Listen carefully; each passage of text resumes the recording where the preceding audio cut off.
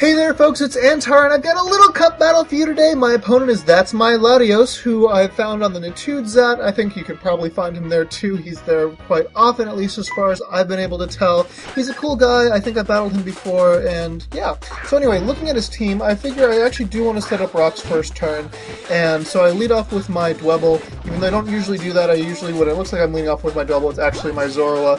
But here it is, Dwebble. I'm really grateful he went for the sub rather than going for the flash cannon. I send in Chinchou knowing that there's probably nothing he can do to me, and you know, I'm a special wall, so I'm going to take those hits quite well.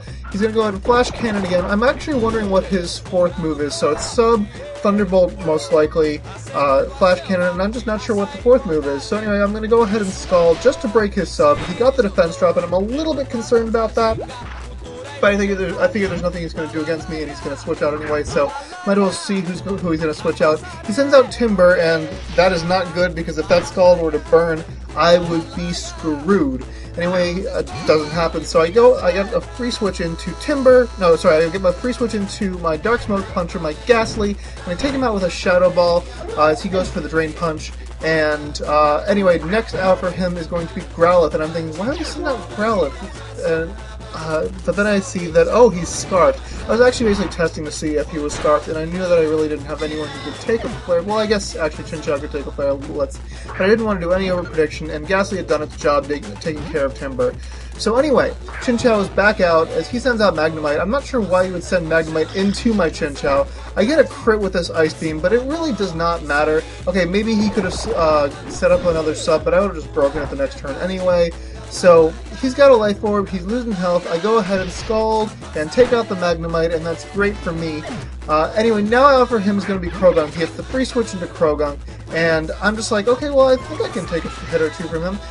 That Dark Pulse does a lot more than I really feel comfortable with, but I'm going to go ahead and Thunderbolt, and that does a lot of damage. I think I can take one attack from him, so anyway, stay in, go for the Thunderbolt. He sends out Pharaoh Seed, and Thunderbolt is obviously not going to do anything. I'm going to have to be forced to switch out, and I go ahead and send out Neela, thinking that he might want to set up entry hazards.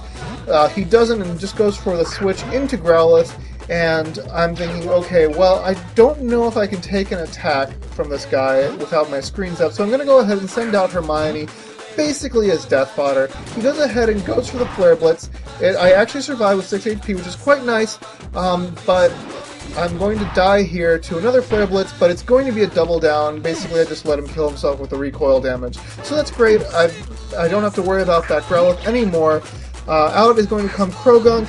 Again, I'm going to send out Chinchou, and I'm going to go ahead and actually swap out into Neela, predicting him to go for the Fake Out, and indeed he does go for the Fake Out. And I know I'm faster. Oh, he goes ahead and Sucker Punches, which is awesome because that means I get a free Light Screen up. And so I am happy here. So I go ahead and set up a Reflect now as he goes for the Dark Pulse, and I'm just hoping that I can survive. And indeed I survive with 4 HP, which is quite nice. And I decided I'm just going to let Neela die. He goes for the Mach Punch, thinking that he could take me out before I took him out.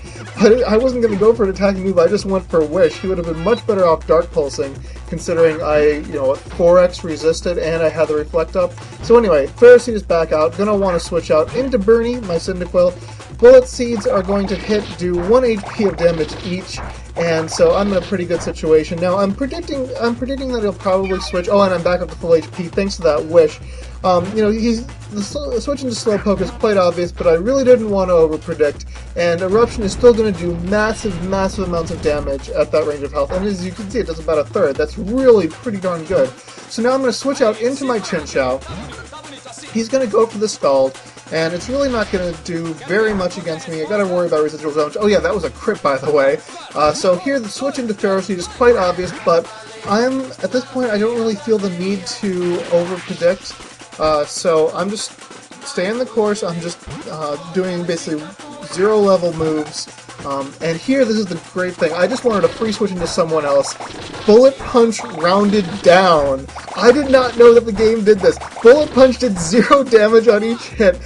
He could not believe that when I told him. But 2x resist plus a Reflect is up. That's just hilarious. I go for the Wish now, expecting to die.